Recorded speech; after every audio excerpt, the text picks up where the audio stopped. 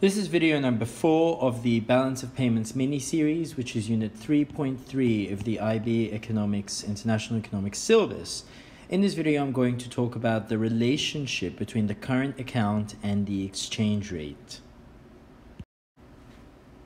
So the IB Economics syllabus lists the outcome as explain that a deficit in the current account of the balance of payments may result in downward pressure on the exchange rate of the currency. So why is this the case? Well, if there's a deficit on the current account, this means that there are more outflows of the country's currency from the country to overseas countries than there are inflows of foreign currency from overseas.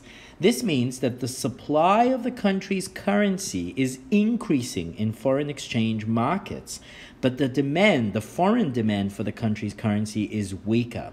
So when supply of the country's currency increases and the foreign demand for the country's currency is weaker, this will exert a downward pressure on the value of the currency, on the exchange rate.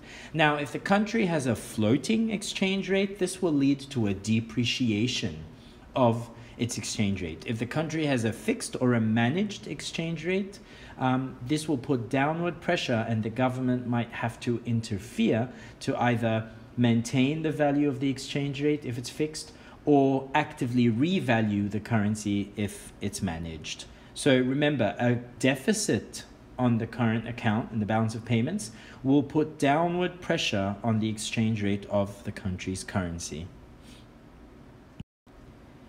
The opposite is also true. So the other IB learning outcome is explaining that a surplus on the current account may result in upward pressure on the exchange rate. Why? Well, you use the same thought process. In fact, I actually copied the slide and just erased some words and changed them.